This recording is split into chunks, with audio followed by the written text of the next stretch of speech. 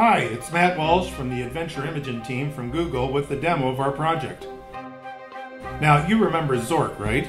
You know, the text adventure game by Dave LeBlanc, Mark Blank, Tim Anderson, and Bruce Daniels?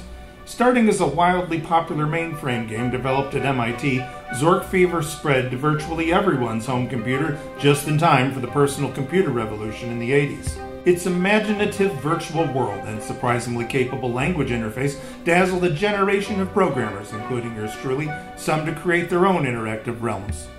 We never got to see Zork, not with our eyes anyway, given what computers could do in 1982. Today, the rendering technology has arrived. But what exactly should we draw? What does Zork, all its items and rooms, look like? A group of Googlers wondered what would happen if we asked a computer that very question, and now we're going to show you what it told us. Well, here we are playing Zork, standing in a field west of the White House, as usual, except now we can see it and its leaflet-bearing mailbox. Google's Imagen generated this image by reading the same exact, well, almost exact, more on that later, in-game descriptions that a human player would see. Voila, we have one computer's interpretation of another computer's game. Okay, well, let's play. What's inside that mailbox? In Zork, you pick up stuff, and we chose to render your inventory items separately, with each item also rendered in Imagen. We had to learn how to monitor game state to do this, more on that later. Okay, before we break into the house, I'll take you on a little tour of the surrounding forest. Our project plays the entire original version of Zork with all the puzzles, loot, and countless ways to die that you remember. The imagery would normally take much longer to render than you see here, but using a reasonably good caching scheme, we can make the game feel snappy. As we make our way to the rainbow, we see some lovely outdoor scenes that match what one might expect.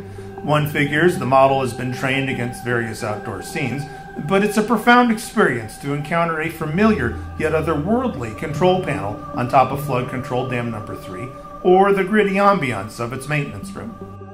And then there's that moment when you see a modern plastic water bottle in the kitchen that seems entirely out of place, yet totally logical when you put yourself in Imagen's shoes. But wait, there's more. Imagen lets us apply countless different styles. Behold, the White House, painted by Rembrandt, photographed in daguerreotype, or as a German encyclopedia entry. We've wasted countless hours trying all the ones we could think of and hope you do too. For now, let's visit the coal mine watercolor style. And now, like a lot of things, this turned out to be trickier than we expected. One would think, gee, let's just stream the text from the game into Imagen and ride off to the sunset. But then we realized it wasn't that simple.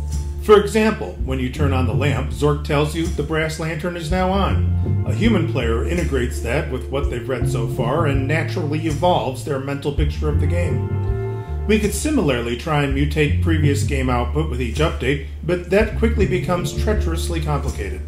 Instead, we modified Zork itself to cooperate with Imagen. Now, Zork sends out-of-band structured and tailored for rendering metadata after each turn. As we gained confidence in Zil, Zork's arcane mutation of the Lisp language, we realized we could do lots of other fun and useful things. We could iterate over and render the inventory separately. Things Zork knows but doesn't tell the player could be accessed to improve our portrayal of rooms.